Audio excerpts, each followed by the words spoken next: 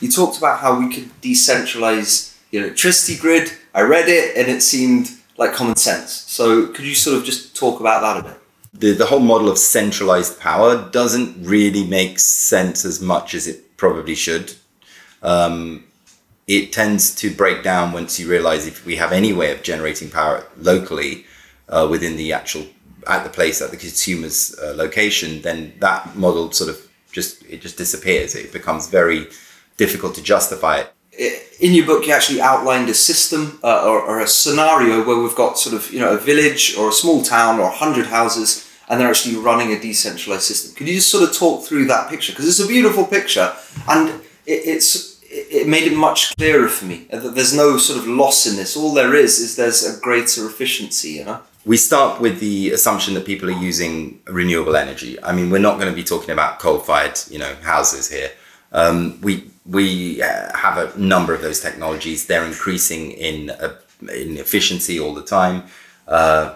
The first and most obvious one is solar power. So imagine you've got a house, you've got your solar system, you're running at about, let's say, 90%, which is, I think I've got friends already who are way past that. What do you mean 90%? Like I'm producing 90% of the power I need from my solar panels? Yeah, exactly. Now people are already way past that, but we have to say, for the sake of argument, what we're trying to do here is not suggest that we've got it all sorted out, but more try and knock down where we can go wrong here.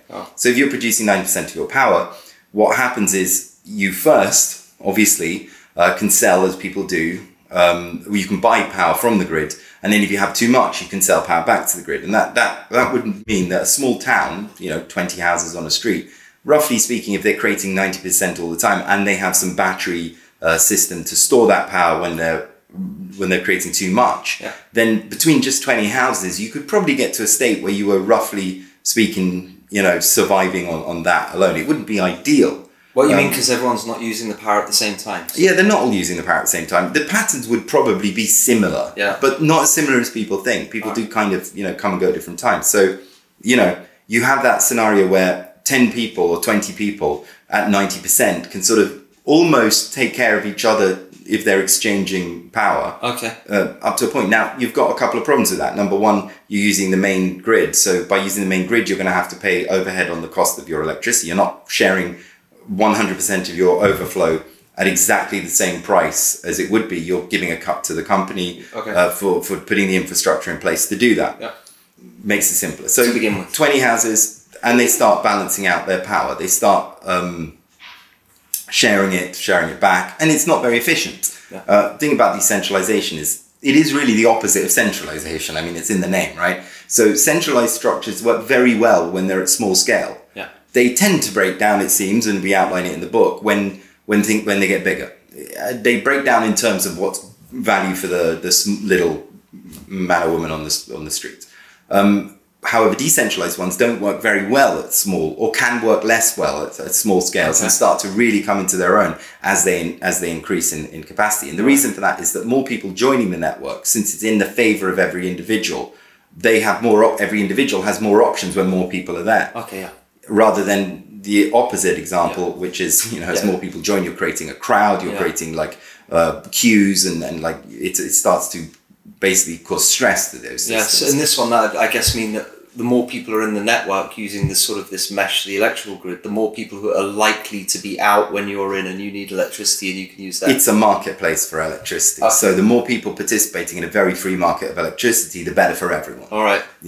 So each house is sharing. You get another street next to it, and you say, "Oh, well, let's just connect." And the economy. Let's connect the economy, and then you have 40 houses, and there's almost certainly going to be some ups and downs, and those ups and downs begin to level each other. And these guys are sharing directly between themselves. This is like the 40 houses based on some sort of agreement or something. Yeah, they would be on an economic. Imagine you couldn't do this right now because the companies wouldn't let you. But if you could create an economic agreement, a marketplace between them, that's what would happen. So then you get 40 houses, and the balance of when people are using it when is now starting to level out because more people are playing the game. Those numbers are leveling out. So then you extend to the whole village, and you've got, like, say, 200, 300 houses. You've got it. If everyone has that system, and this is only a problem of two things. Number one is how to finance that. And number two is how to actually be allowed to do that by the companies in existing system because they want to tax all of that. They want to put their fees on all of that. It wouldn't work as it stands out. It would work it would be just on the border of working. But as we go further, then you take a village, you take a town next to it, you do the same thing. We start to see that this pattern would work very well. It's right now we've got 200 houses. They're all working like they've got solar power on the roof. They're all producing about 90% of the electricity they need for themselves. They're taking the other 10% from other people in that 200 houses who have stored some of their electricity in a battery, and at the moment they're out doing something else. So they're giving it to me. How is that passing? Who's keeping account of how the energy is passing? Like, I'm using your electricity, now you can use mine. Do I buy it off you, or do we trade it? Or well, this is the thing. You've got two networks running there. Okay. One is the electrical grid itself. Now, let's just drop the company. And let's put wires between people's houses, which somehow have been financed. Really, you could probably buy the current grid off the company. If not, then you could, that would take some political pressure. So this is a step further. We've got off the grid somehow. We've laid wires, or we've bought it off the grid, and that grid is now owned by these 400 people, the two towns. One town. So you have electricity. You're connected to your neighbour. You're also connected to the people across the street. There's a sort of, now you're forming a mesh. Yeah, it's a nice word, that one, a mesh. I like that one. And the more meshy that gets, the more secure it gets. Now, there are obviously technologies to allow electricity to be distributed in this manner, but I'm pretty sure that we might need work in that department too, but I don't know how much. There's maintenance for those cables. There's all sorts of things. So we start to see an economy forming around this. So you're generating power for the most part. When it overflows, you're selling that power. And that's the second network. That would be a decentralized marketplace, which anyone can join in with. And can we build that sort of a thing now, a decentralized marketplace? That can be done with what we've got at the moment, like it's simple. Yeah, I mean, it'd be immature. But we're there in our evolution of technology. Yes, absolutely. What have we not got out of this so far in this story? What have we not got?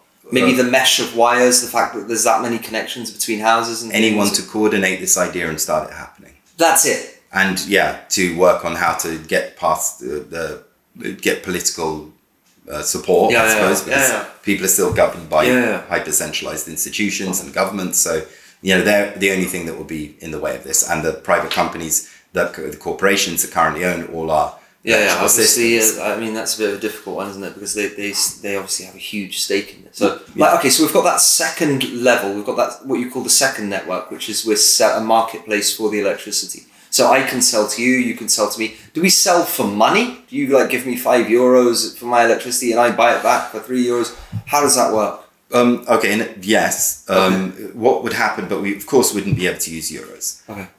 We would be, again, requires decentralized currencies. Okay. Because they're digital, they're safe, you don't have to worry about the ownership of them, you don't have to worry about someone just, cutting you off or somebody inflating the price or something like that. You want a true marketplace, well, unfortunately you have to use cryptos for that. Or fortunately. Can we not use just normal currency for this? Could we not just, use... I mean, no, because there's fees, aren't there? So if I was giving you 60 cents and you were giving me 40 cents, there'd be fees on that transfer, wouldn't there? Well, we're talking about minuscule numbers, it's microtransactions, isn't it? A hundredth of a penny traveling backwards and forwards every second. And so we wouldn't, on cryptos, for instance, as I understand it, which is limited, their microtransactions are possible because there aren't fees in the same way. Is that true or is that rubbish? I don't know. It's right and it's wrong. Okay. It's up and it's down. We're at the very early stages. Yes, we have to. I mean, we can obviously assume that we're getting to the point where we will have properly feeless currencies that have been scaled, that are proven to scale, proven to work.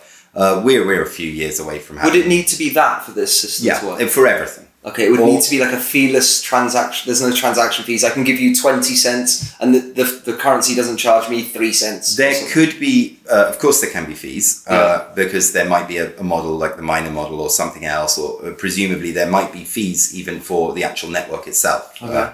But they would be, again, minuscule. Rather than taking large fees from small amounts of people, we're taking minuscule fees from lots and lots and lots of things. It's perfectly acceptable. But the ultimate goal would be to have, if I share 1 kilowatt of power and it costs €1 or something, I don't know. Whatever. Then, and if I want to buy it back, it still costs €1. Okay. So I can sell the same power, and you actually start to use your neighbors as a kind of battery in a sense. Okay. That's where we're going. It's this idea that there isn't any middleman, middle technology, middle take or middle rent in any of this. Yeah, I buy directly from you, you buy directly from me. The mesh supports all these connections, and the secondary, that marketplace you're talking about, just facilitates the flow of money, but it's not, is it designed to make profit? Well, it should do. It has to make profit because we don't just have to worry about this. This isn't the whole game. The part of the game is to have some way to pay for the infrastructure around you. So towns or villages may have, you can probably do that. You could do that at the individual level, or you could do that at the level of the village or the town or even the city, where a certain amount of the market goes towards hiring people to maintain the infrastructure, which is just engineers, really, a lot of engineers. So what we're dealing with is we need a few managers, a few people to organize, a few people to get the engineers where they're going, but essentially that's a very small amount. It's not like huge departments for sales and marketing and people making adverts to sell the power company and people lobbying politicians and legal and all this kind of stuff. That's all gone. What we have is, what do you need? Well, I need electricity, and for that I need engineers. So we need engineers to come in and make sure those wires are accurate, make sure everything's working for me, and help people fit these systems into their houses. And that requires money. So who technically owns this? I mean,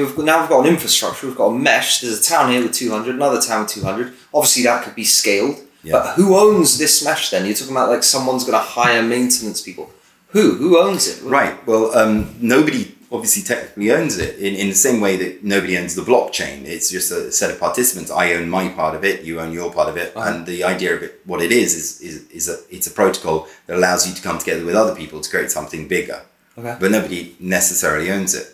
What people get confused with is the idea of ownership versus doing stuff. So if you look at a company, people often say, oh, you can't decentralize a company, who's going to run it? Well, what does that have to do with it? We're talking about removing the ownership part. We're talking about changing the agenda from making money to making electricity, for instance. So you can have companies that even are centrally owned that work in, say, just for a village, that the village pays to get the job done, or even for a city, but that's fine. It's not going to be for the entire nation. It would be very unlikely at this level to have one institution that's organizing all this, because then everyone has, like if you're a small village, you have to check with them, you've got to call them up and say, hey, can you do my thing? And they don't care because they've got too much to do. So it would break down to smaller groups, and you might have a little company that runs a whole region or a town, but ideally that would be avoided.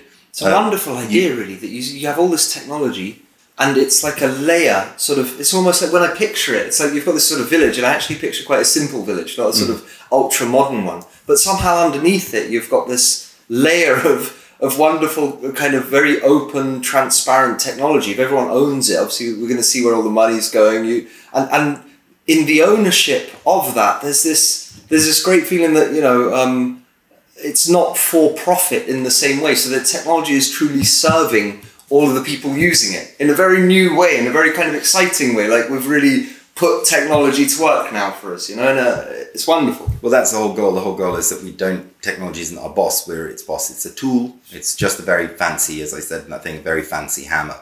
Yes, exactly. The point of it is that the direction of all of our technology has become to serve the needs of a few. Again, it's not a judgment. That's what we set up, that they have every right to be there.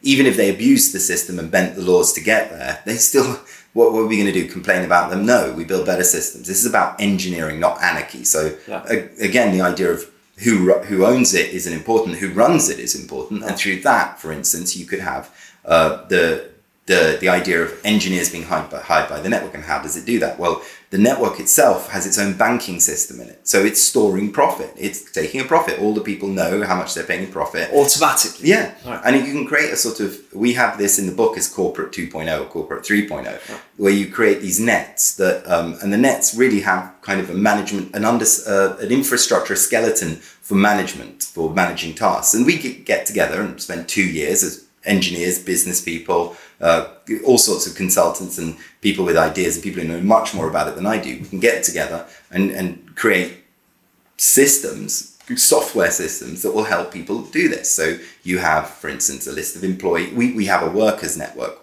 a workers net, which would allow us to have access to a massive job market. And again, that's another subject for another day. Yeah, and so all these nets that you're writing, they're owned by the end users. They're not owned by you. The market. They are the marketplace. They're just marketplace. They're like a sort of a tool layer. Yeah. Oh, that's amazing, isn't it? The same way, anyway. It is wonderful. It's a beautiful idea, and that's why it's so easy for us to quote unquote sell it to people, because it's like it's a no-brainer. Yeah, it's like you're taking many of the sort of blockages out, and and the technology is performing a function directly just to serve as a sub layer. Exactly. Rather than it being telling us what to do, we tell it what to do. We design it and we use it, and it's a kind of spring cleaning of the world we've got now. Everything that's not useful out. Like I don't care if my electricity company has fancy adverts that cost millions to produce, and all this marketing and all this work to get our attention. These nets don't need your attention. They work and they do their job. Their job is to get electricity to your house. So are you saying like eventually the network itself, so it's a bunch of people, I don't know who, get together and they sort of set it up and program it. Mm-hmm. They don't own it. They create a decentralized application of some sort, which creates the rules of how this network, which is distributing energy, will run. Protocol, Who votes on how that's set up? Who sort of determines that? Just engineers the most efficient way, and people see if they like it or not? Well, there's two parts to that. One is who writes the software, and who writes the software is people who know what they're doing. Yeah. And then that again is open source, so everyone can analyze it. It can be you can really see what's going on. You don't have to worry about us programmers saying, is that going good? No. And then what happens is it goes into a unit where your meter is. It's replaced by your meter now. Your meter is serving you. So you know exactly how much you're selling and how much you're buying, and you have an app on your phone, which is again yours, connected straight to your meter, nowhere else. It doesn't leave your house. Wow. Your app is showing you per second what you're spending. There's no more mystery about having to have someone come and read a meter. There's no more mystery about how much it's costing you. There are no special deals that work out to be like a way of tricking you into feeling comfortable when you shouldn't. Yeah. You just see, I'm spending 5 cents a minute here. And you can see it per second, and you can see how much comes back, and you can decide exactly how much goes in and how much goes out. Engineers can come in and shut down your electricity because they need to repair something, but that's the reality. I don't mind trusting engineers to know what they're doing. Okay. And of course, all of that would be transparent within the net itself, within the electrical net. The software part would let you know, engineers need to do this, something's going wrong.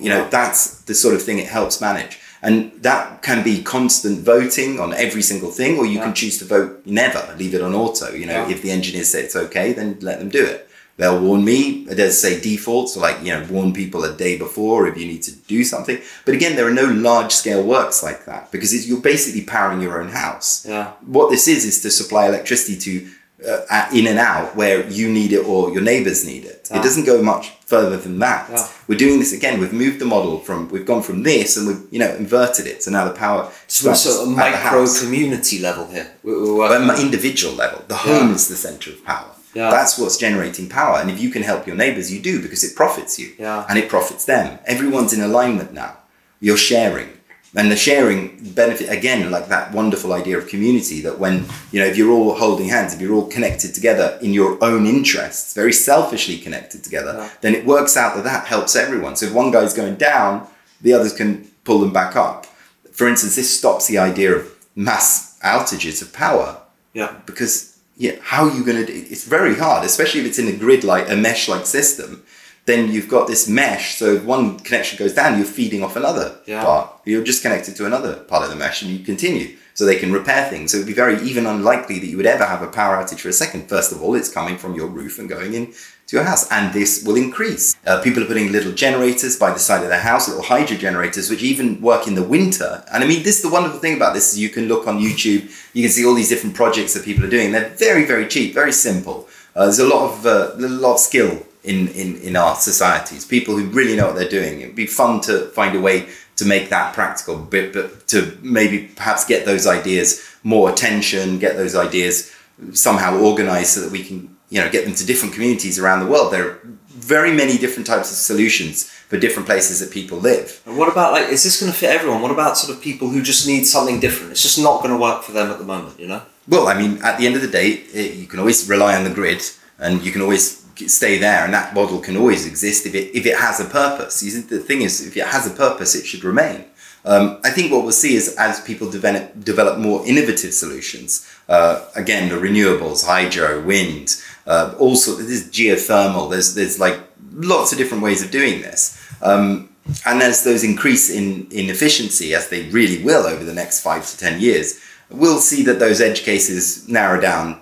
You can always, of course, have high volume requirements like factories and such, so different solutions. Yeah. We don't have all the answers to these questions, and there doesn't need to be one answer to all these questions. What we need to do is start building better solutions using the newer technologies that we have, and then understanding now that that relying on central institutions that are very large does come with a big bag of problems. Yeah.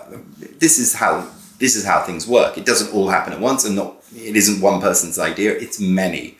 So we need to just get that. We need to capitalize on that. Capitalize on the ingenuity and intelligence of our species, and I think we'll get there much quicker than people think. This is whenever someone asks me about that, because I read your book and I've become a little evangelist. I'm rolling around and now my friends are asking me about decentralization. And one of the things I always sort of get stuck on is when I get to this part where I say, well, someone's going to create an app and the app will be decentralized and we'll all be using that and it's just going to be much more efficient. I understand, the sort of the idea of the peer-to-peer nature of it and the cutting out of the centralization. But then they always say, well, who's going to own that app? Who's going to write it? And I always I get stuck on that a little bit. Like, the net, going back to it, the net which sort of sets up how this electricity grid, this power grid is going to run. You said that people write that, engineers and people write that. Now, I start thinking, well, no, only everyone wants to make profit. No one's going to do that. But more and more, I actually see people, and you're one, I've watched you programming for like all your life and stuff. People who just write programs for the sheer joy of writing something which works well, And is it those sort of people who will initially be creating apps like this? Will they be funded or will it just be... Well, we have initially, yes. But you have so many people around the world who are already working on this. It is happening. Projects, the most famous open source project is probably Linux or maybe now Android or whatever. Okay, open source means what? Open source just simply means that we have access to the source code, and the source code is just the stuff that you can read in plain and simple text. Right, so I can just read this and I can see there's nothing hidden in there. There's no weird little secrets and traps. You personally can't because you're not a programmer, but you can trust wide community of experts who will ensure it. It's very different trusting a wide community of experts and trusting a corporation that's telling you. And I've noticed that about whenever you get a bunch of people doing the same thing, there's always if someone does something and it's great, other people point that out, like that's amazing. You can sort of count on them to point out that it's great. But also if there's a problem, you can count on everyone to go. I'm fully aware of how many mistakes I've made, and I've had this wonderful thing called a computer to remind me from day one. The first thing I ever saw a computer tell me was syntax error. And I was like, what the hell? And it's just, you're not getting past the computer, first of all. So there's compiling, taking that source code and making it something that an actual computer reads, which is, effectively just a list of binary instructions. But then you have a community outside of that who will look at the source code. The source code is plain text version of that binary. So something that human beings with the necessary skills can read. And that is something that they will look at and be very critical of. And it's easier for us so the second something's open source, just really, because even when the second I start hearing binary and I hear compiling and all that, I know what binary is, like 1 to 0, I know what compiling is, but the second there's too many of these words, you don't even know why. Of course. The beauty of this is that there are people like you, all right, who are genuinely interested in engineering something efficient. And make it work. Exactly. You know how to do that from a digital point of view. Most of the time. Yeah. And when I don't, my community beats the crap out of me or helps me. Exactly. And will there be a lot of people who are able to actually inspect this source code? Are there a lot of people? Will I be able to trust? There are lots. So there's loads of people who will be able to inspect the source code. Millions, and now millions more. Everything I understand about decentralization, the more it goes on, the more it's actually and this is going to sound a strange thing to say or a hippie thing to say or something, but it's almost like a more organic version of how the digital layer that we all use, that digital tool, can evolve. It seems to work very much in line with people, in line with how communities grow in line with the needs of people, not taking a huge percentage out. There's something about it which seems to me to be very organic. And I think a lot of the digital stuff that we've had for the last, quite a while, has all been like it's meant to confuse you. You know, there's a sort of layer of not understanding what's happening. There's the reason. It's really interesting to watch that. What you're seeing there is that isn't about engineering. That's about commerce, and that's about a certain group of people making a ton of profit. So engineering as such, in fact, every time you work for a company, you're always hit with this thing where you go in and you've got this great idea and you want to do it a certain way, but they don't want to put the money into that. They don't want to put the money into that. They want to put the money here because this is what they want. And from the very beginning of any time I ever had to deal with companies, it was straight away. And every programmer, I think most programmers who've got a pretty long career and care about engineering and care about how things are done will tell you, yeah, obviously, we break the programs basically to fit the company's agenda. Most of what you see in the world today, most of this disruption is about, is serving a handful of people. The real technology we haven't seen yet. It's very hard. When we're trying to do some projects now, and just to raise funding for something where you say, no, there's no way you can make money from this, because the second you break the model, if we make this electrical model and then we wire in the bit where somebody gets the profit, then at that point we have to start changing lots of things, lots of subtle things, and that changes everything. Small changes in large networks change everything. It's got a ripple of, that butterfly effect thing. Well, it's just huge in engineering. So if you change something in the idea of the network model, the graph, the way everything interacts with it, you put that one thing in, it's like a disease that spreads, and then suddenly this network, let's not call it a disease, it just changes its alignment to something else, something that maybe isn't at all in line with the human beings, or the consumers are more in line with whoever's paying for it to be done. It must be quite a nice thing though for programmers, that the people who are going to work on decentralization to kind of finally get a shot at making a system which is really designed as just a tool, like it's not designed to secretly do this or secretly do that. It's designed literally to serve in as efficient a way possible. Yeah. Which is, I think that must be a bit of a treat for an engineer or a programmer. I think that must be lovely. Yeah, it's porn. It's absolutely pure engineering porn. Wow. There's no look. Which is great, because we've got these great minds then sort of doing stuff which is... Is there a chance though that this can end up where sort of all of the techies and the really good programmers form a sort of technocratic elite, and everyone else is, everything's running off algorithms and everything's running off these networks, and we're all like, oh my god, if they stop doing this, we're in a lot of trouble. Yeah, well, you're living in that now. Yeah, that's true. That's true. So we're in that. We are the technocratic elite, except it's not really engineers you're hearing from. It's from the corporation. So what we contribute to the world at this stage in history is absolutely critical. Yeah. I mean, it's everything. We're the people who can manipulate our species and history's most powerful tool. No matter what you're doing, you're going to need computing technology to handle it at this point. Yeah. We're there already. Yeah, there are other parts to this. You've got the biochemical world. There are many other types. I don't get me wrong, but computing technology assists all of them as well. I mean, you're going to see an advanced lab without computers in it. So we're everywhere. Yeah. And of course, we will automate ourselves out of a job next. We will, you can replace us with computers as well. We will replace ourselves. So the ultimate job of any software engineer is to make themselves unemployed. If you're not doing that, but then we move on to the next thing. It's, that's what we want to do anyway. We don't want to stick forever on one thing. We want to get it right, move on. And now that this idea of our systems all working with each other rather than fighting each other, because that's another thing. Whenever you build for a corporation, you lock it all down. It's not allowed to talk to other systems. They'll deliberately tell you, don't put that in, because then we're going to lose all our audience to that. It's all about capturing and holding and locking people in rather than providing something so beneficial to them that they can't leave because they want to stay. They can't leave because they're not allowed to, but they really love it.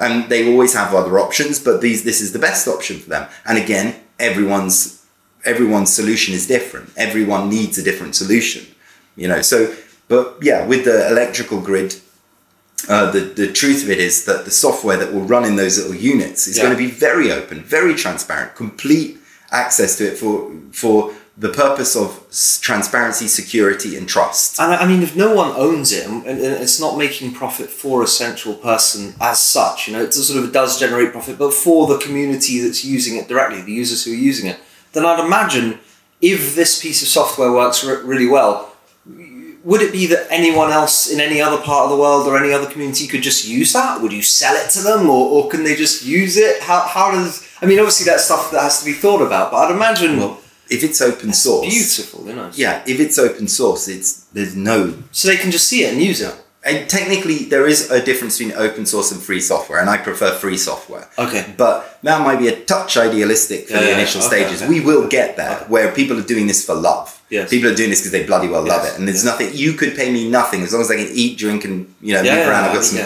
I would be doing just this, and I'm just one of millions who feel that way. Kind of love of creating something very efficient and watching it work. People go to full-time jobs, and then after their job, when they're exhausted, go home and like help with like the Linux, stack or whatever. Yeah, people used to build, spend all their time converting 3 rooms into a massive scale train set. Do you know what I mean? People just like to build things which are beautiful and detailed and work well for the joy of it. Yeah. I've seen so many of those people. I think, wow, if those people, I start to believe that there will be people who can actually build this. So this system, right, we've got our 200 houses back, we've got the other village. There's no part of this which at the moment, why couldn't we do this before? Why has this never been done? What's possible now that wasn't there 15 years ago, 20 years ago? Distributed, decentralized technologies. So that's a new thing. That's generally new. Blockchain wasn't... Look, the blockchain was a result of a number of things that had happened before it. Yeah. But the blockchain itself was a moment where, like for instance, James Watt created the steam engine, I believe. Yeah. And there were steam engine type things before then, but the way he did it, the way he remixed it, and we added a few things and got it together, created the Industrial Revolution. It required that one invention to go boom. The blockchain was that invention. So that is a genuinely new thing. Yeah. So at the point where it's a mixture of other things that had previously happened, people have been working on it for ages, I think since the 90s or even the 80s. It was known, and the internet is the first decentralized technology. But the blockchain allowed for a distributed kind of database, and it's still not there yet. It's still not what we need. We've got more work to do. But it's a huge piece. Missing puzzle piece. It's a huge piece. And so now, because of that, what we can do, and then of course Vitalik came along and put the virtual machine kind of distributed computing smart power. Contracts. I hear about that. Is that but it's the Ethereum virtual machine. It's this idea that it's a natural evolution, and and that's another example. Great mind comes along, just does it. Yeah. And there's more to come, much more to come. There's IPFS, which allows the distribution of content, much the same way, sort of like a BitTorrent without the centralized tracker thing. Anyway, that's getting too technical, but there's many of these, and there's more to come. This is really at the beginning. We're looking at when they had the Ford Model T with it's not a Formula One car that we have today, or the wonderful Tesla. But it's a car, and it'll run, and it's combustion. Car. Yeah, but it won't solve the problem. You wouldn't be able to run the world with Ford Model Ts. It would fall apart. But so this stuff's new. We've literally got a chance here to build systems like this that you're talking about, the electrical system, which we haven't been able to build this before. Yeah.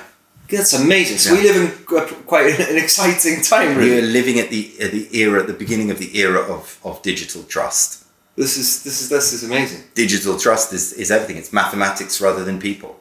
You can, like we talk about this in that other thing, but you can trust, I can have a relationship with you. I mean, obviously I can with you, you're my brother, but I can have a relationship with friends, and I can, because I've got enough information on them, because I know them, I can make my choice as whether to trust them or not. And I would advise that people learn to trust, but sometimes it lets you down, but you've got a way to do that. The second it goes beyond your immediate friends or a little bit further than that, you just can't be sure anyone's telling the truth, and you can't be sure what their agenda is. You don't know the people on TV.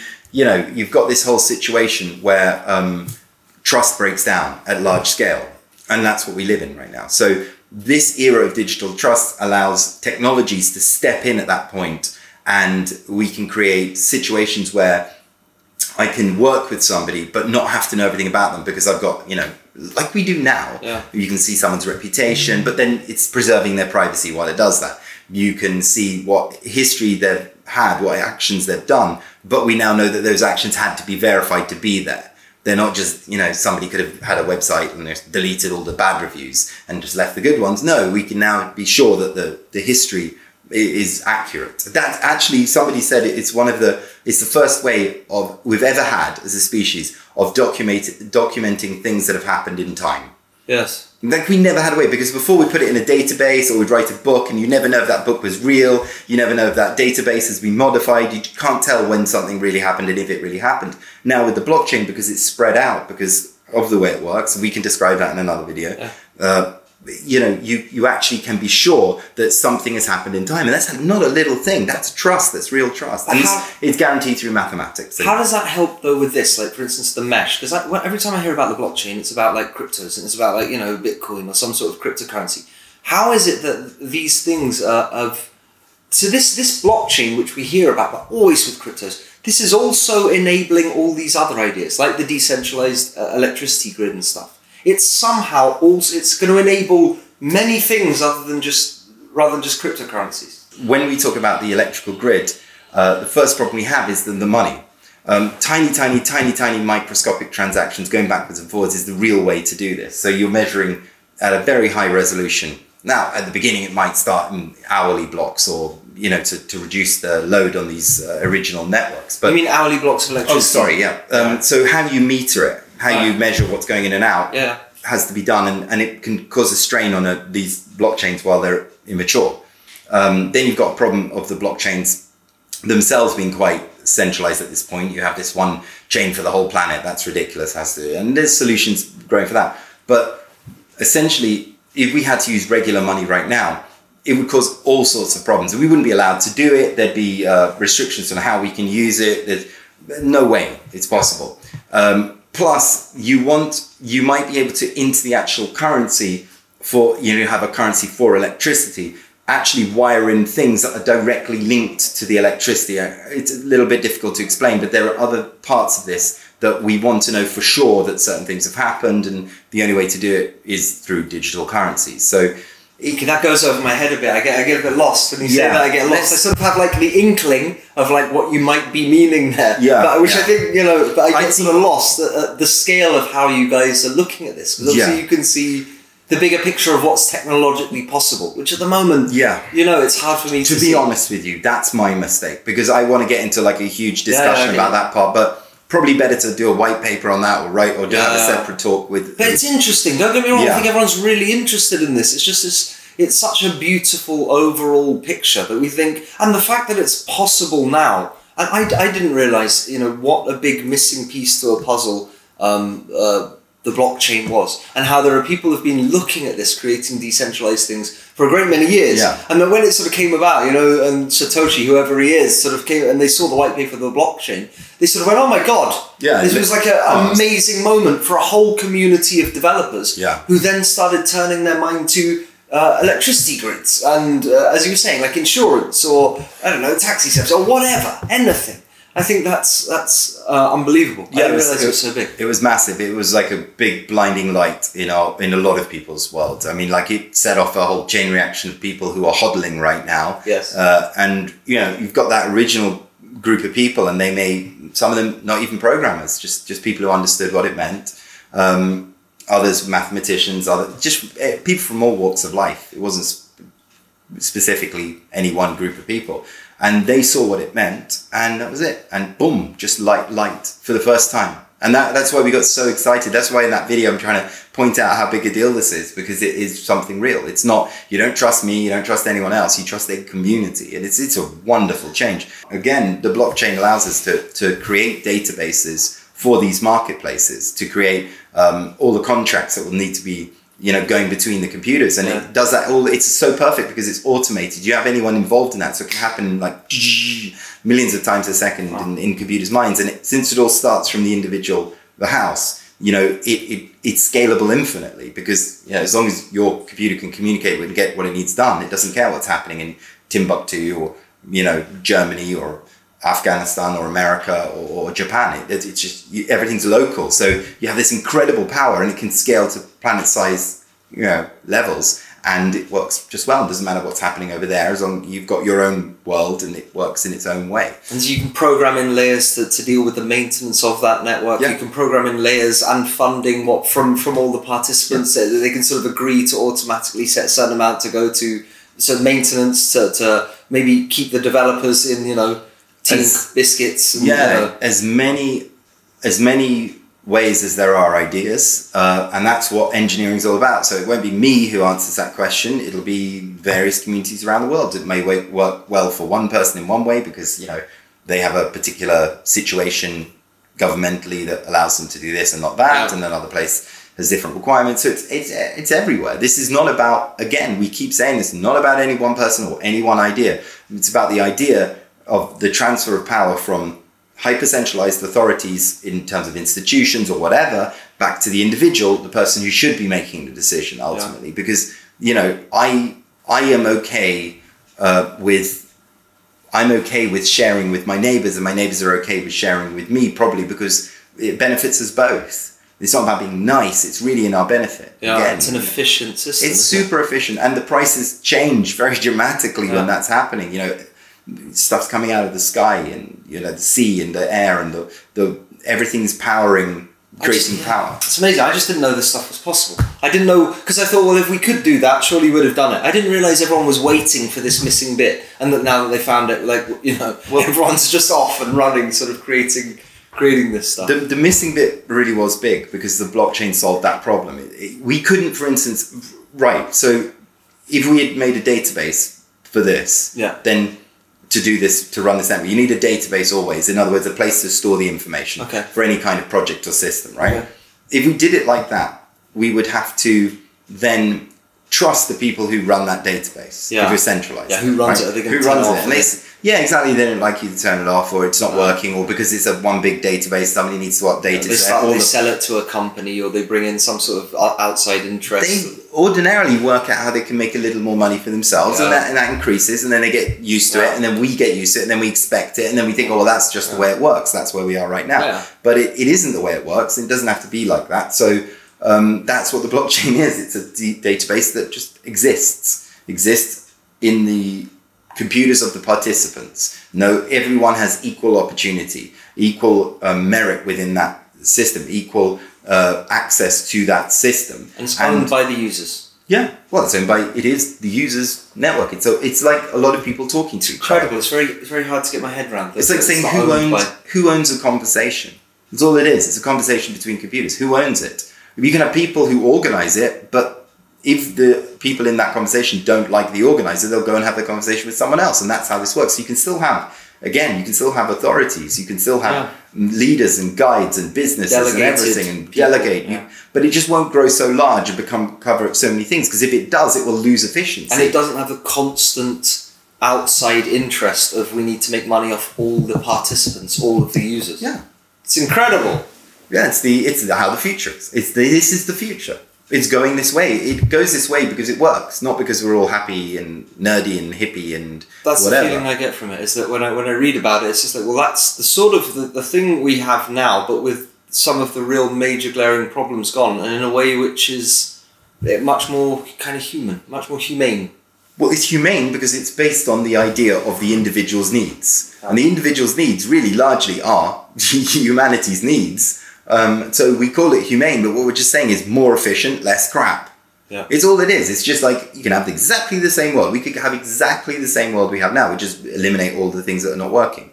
But eliminate all the bits that are pulling resources where they shouldn't be pulling.